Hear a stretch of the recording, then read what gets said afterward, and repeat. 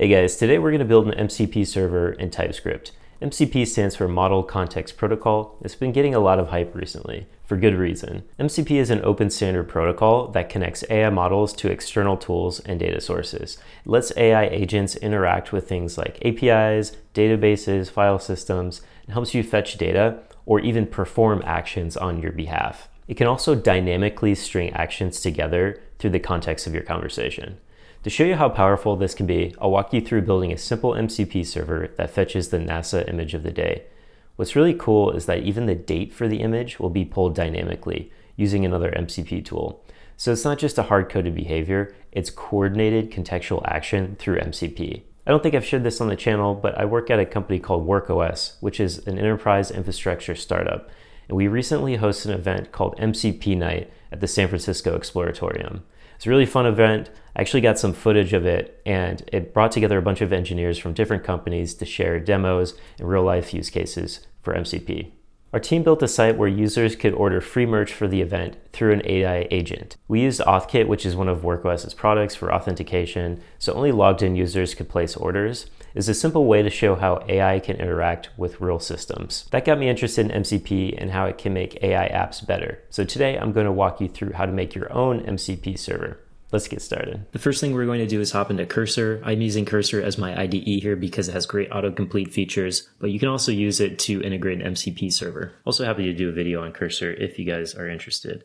So inside of this project, I'm going to create a new file called this one package.json. And then we'll create another folder called src for source. Inside of source, we'll create one more file called index.ts. This will be our TypeScript file, and we'll write some code in here to install dependencies and then also transpile this into JavaScript so that our MCP server can run in Cursor. I'm also going to create one more file, and this will be for the tsconfig.json. Let's hop into a browser now, and I have a couple different tabs pulled up here. One is for this GitHub organization called Model Context Protocol. This is the official organization for MCP. And in this organization, we have a few different repositories for several different languages. These are SDKs that you can use to build your own MCP server. This SDK is a bit low level though, so I'm actually going to use something else called Mastra, which is a framework for building agents using TypeScript. This is a toolbox and it has a bunch of different features for building AI agents.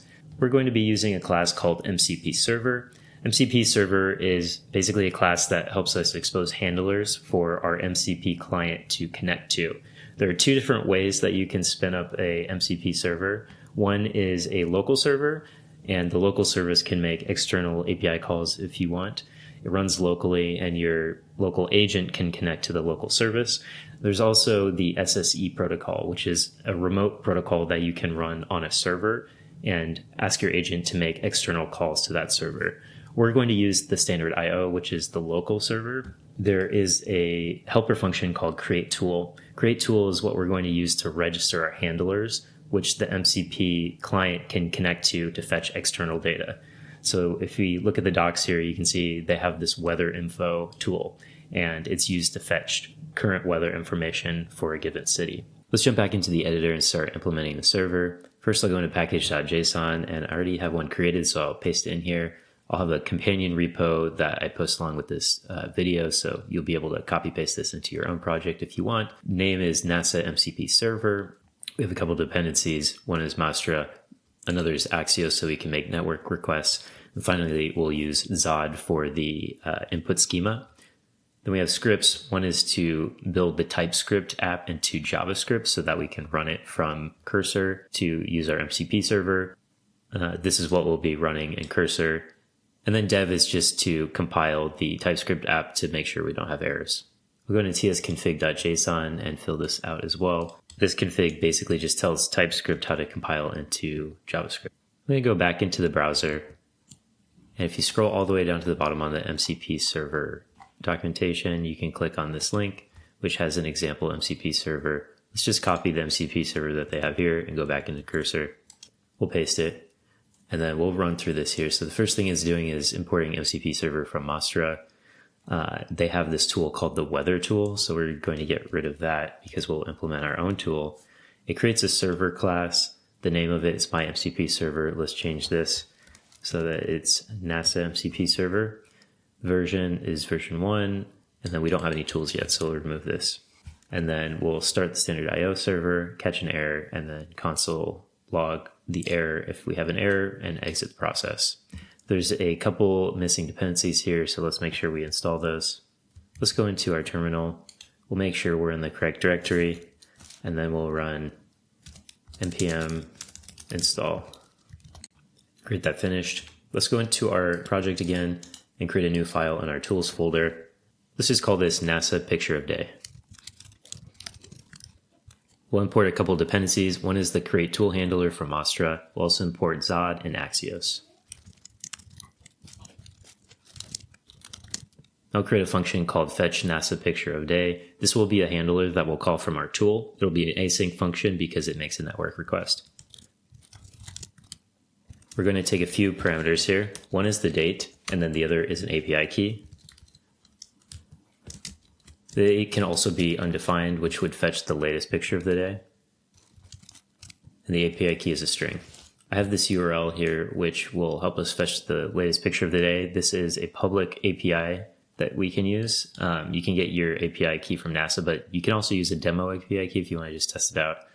And then it should take a date as well. Since the date is optional, we'll just fix this code so that it only adds the date if the date is passed in the API.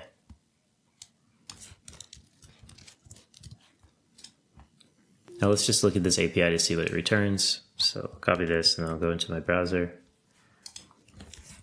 And the key that we're going to use to test this out is called the demo key. So you can see it returns a JSON object. Let's just pretty print it so that it's easier to read. There's a few different fields. We're going to be using the explanation field, the title, URL. We're going to wrap this in a try-catch block so that we can handle errors.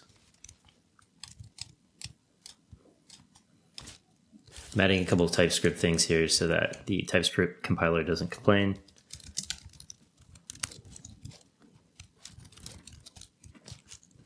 So if we get an instance of an error, we'll throw the error with the error message, and then otherwise we'll throw a generic error. I'm also going to change the response so that it's formatted to something that we understand within our app. So I'll just convert some of the fields from the response data to this response object. So we'll be using the title, explanation, URL, and the date. We'll also add the copyright so that we can display it in the chat. And if it doesn't have a copyright, we'll just call it the public domain. Now we're going to create a Mastra tool. We'll call this NASA picture of the day tool. So one is the name. We actually want to call this the ID. I'm going to use a plain text name so that it's easier for us to understand. I'm going to change the description here to fetch the NASA picture of the day for a given date. The input schema will have a date, which is a string, and the string is optional. And we'll add a description. And we'll want to tell the LLM exactly how to format the date. So in this case, it should be in the year, month, day format. If we go back to the API, we can double check this. If you look at the date here, this is what the API is expecting. Finally, we'll want to create an execute function. So it looks like it already implemented it for us here, but I'm going to unwrap the data properly. So first thing we'll take is the context, and then we'll take a date. So a few issues here. One is that we're using too many curly braces, so I'll remove those. We also need to get a NASA API key, and since we made this non-optional, we'll need to give it a default value. I'll just make a constant for this up top, and we'll call this NASA API key. And we'll give it a default value. We'll take this and pass it into the function. And then the last thing we'll need to do as well is register the tool. So we'll import it in our index.ts and make sure to register it on the server. And finally, let's make sure that this thing builds. So we'll go back to our terminal and we'll just run an npm run dev. No compiler errors, so that's great. All right, so let's get this integrated with Cursor. So we're just going to run an npm run build. This will transpile the TypeScript code to JavaScript. Looks like there was an error in my package.json, so let's go and fix that. my other project had this extra directory, so I'm just going to remove that. We'll go back into our terminal and run the build command again. Great, looks like no errors, so we will make sure that this runs by running the npm start command, and looks like it does, so great. Now we're going to go into our cursor settings. So you can get to the cursor settings if you go to cursor settings, There should be a section here called MCP. This is where you can add a new MCP server to cursor, and you'll be able to access it through the agent chat right here. So let's click on add new MCP server. And then inside of here, we have a dictionary where we can add a key for our MCP server. So we'll just call this NASA API tools. And then this is actually just auto-completed for me, which is great, but I'll walk through each key here. So first is the command that you'll run, and then the args are the args that you run for this command. So if you remember, if we look at our npm start command, this is how we run the built server. And we're just pointing the node command to run this file, which is the absolute path to the file that we created through the build command. And then we're specifying some environment variables. So this is the API key that I created. I actually just hard-coded the default value here, but we can get rid of this, and then we can add some error handling here to make sure that we fix the TypeScript issue. So we'll just check if the API key doesn't exist, and then we can throw an error. Otherwise, we'll use that API key. And then we'll just make sure that this is exactly the same as what was configured in the MCP JSON, which it looks like it is. All right, if everything's working correctly, you should see a green dot next to your MCP server. Underneath that, you'll see all the tools that are registered. We just have one, but if you had multiple, they'd all show up here. If this was red or yellow, you might have an issue with your server. So you can view the logs by going to View, Output, and then clicking on MCP logs right here. Now we'll go back into chat and make sure the agent mode is selected. The cool thing about MCP is if you ask an LLM a question with a MCP server integrated, it will actually determine out of all the MCP servers that it has, which one it should use in order to answer your question, if it determines it needs to use an MCP server, which is what makes it so cool.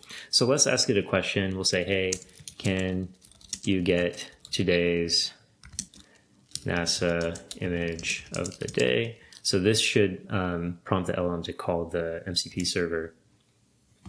And it pops up with this window saying run tool. So we'll run that. It gives us a title, explanation of what it is, as well as the image. So we'll copy the link, go into our browser, and we'll take a look at this image. Pretty cool. Okay, and then there's one issue here. So the cursor thinks that the date is actually in June of last year, which is incorrect. It was probably when the model was trained. The model is kind of like a snapshot in time of when the day it was trained. So the date might not always be correct. The cool thing, though, is that we can actually make an MCP server to fetch the correct date. So let's just do that now, just to show how you can use a second tool to augment the response of this other tool.